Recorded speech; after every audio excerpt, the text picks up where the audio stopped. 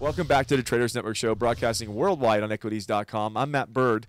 We're here in Davos, Switzerland, covering the 2019 World Economic Forum, and we're at the end of the week, and we're with the man who is the talk of Davos right now, Valentin Preobrazhenskiy. Did I get that right? Yeah, yes. Hi. So, Valentin, you are the founder of LAToken. You're also hosting the Blockchain Economic Forum, and it's at the end of WIF, and all everybody's talking about is BEF right now. Oh, thank you. Oh, you're welcome.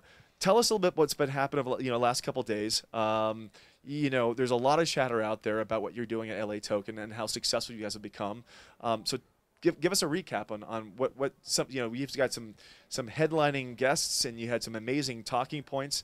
Give our audience a little bit of an insight. Yeah, so LAToken is a digital asset exchange. It's top 20 by CoinMarketCap daily trading volume.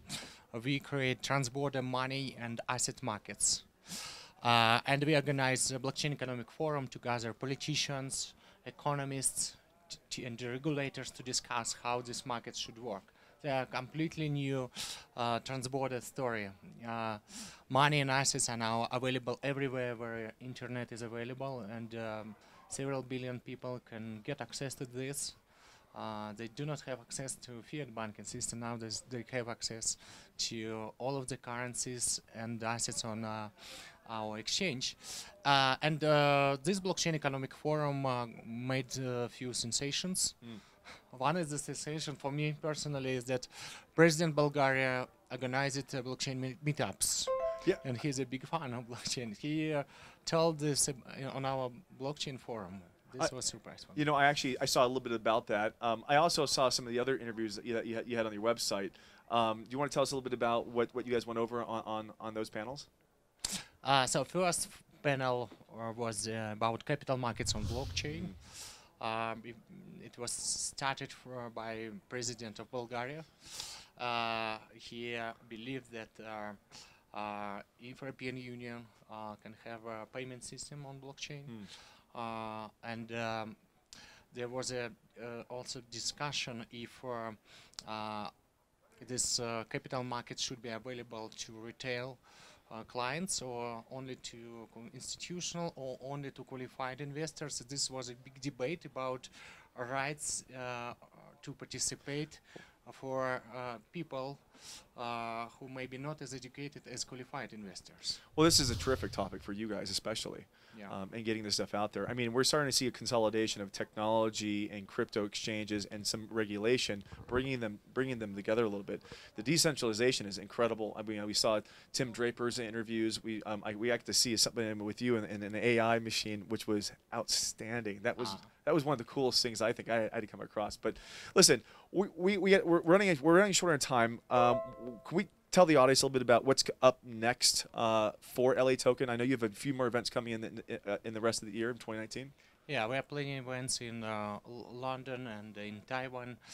It looks like Taiwan government is going to cooperate with us. We will bring VC crowd, entrepreneurs, investors to their capital, and we will launch the Board of Governors to manage supply of cryptocurrencies from emerging markets, and we gather high-profile economists to this board. So our retail audience and our NASDAQ audience that's out there watching, can you tell everybody where they can go to find out more about LAToken?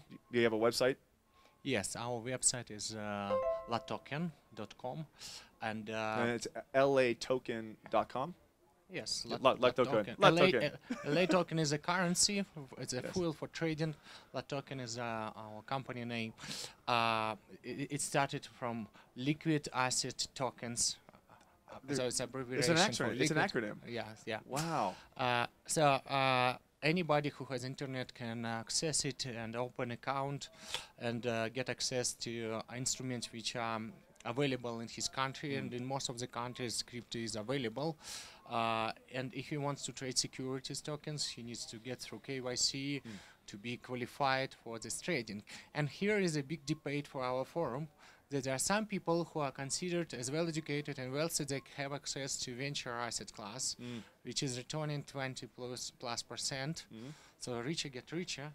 And those who has less access to education and money, they don't have a chance to learn about this by trying, making mistakes. And it's easier for regulators to cut access rather than make a fraud prevention regulation or marketing practice regulation or invest in education. And you guys are helping solve that problem.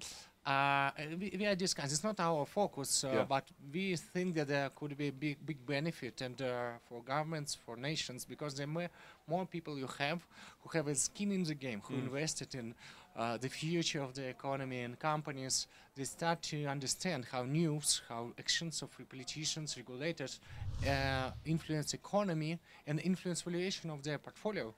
So they start to connect future with today's actions, and they became more educated citizens and better voters. So they elect, so they predict better the real benefit which politicians can bring to them, and this change incentives for politicians and make policies more sustainable. I'd say we're out of time, but you and I are going to sit down for one-on-one exclusive, and we got more content coming up in a little bit. Right now we have to cut to a commercial break. You're watching the Traders Network show on equities.com. Don't go away.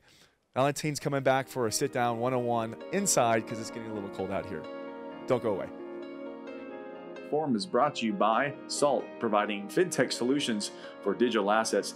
Visit them at saltlending.com. Special thanks to Russia House and rosscongress.org for hosting our show here in Davos in the World Economic Forum. And a special shout out to Burst IQ for their expert commentary and blog.